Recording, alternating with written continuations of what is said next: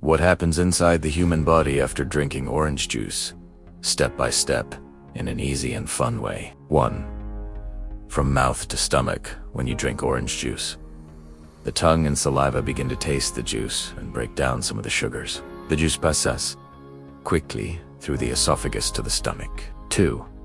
In the stomach receives the juice and mixes it with gastric juices.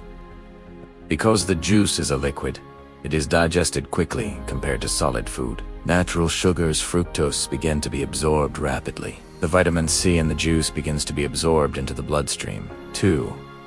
In the stomach receives the juice and mixes it with gastric juices. Because the juice is a liquid, it is digested quickly compared to solid food.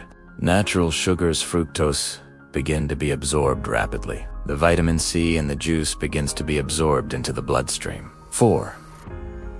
In the blood and body, blood sugar levels rise slightly, especially if the juice is sweetened. The pancreas releases insulin to help cells use sugar as energy. Vitamin C travels to all tissues to help with collagen production for skin and joints, strengthening immunity, reducing inflammation. 5.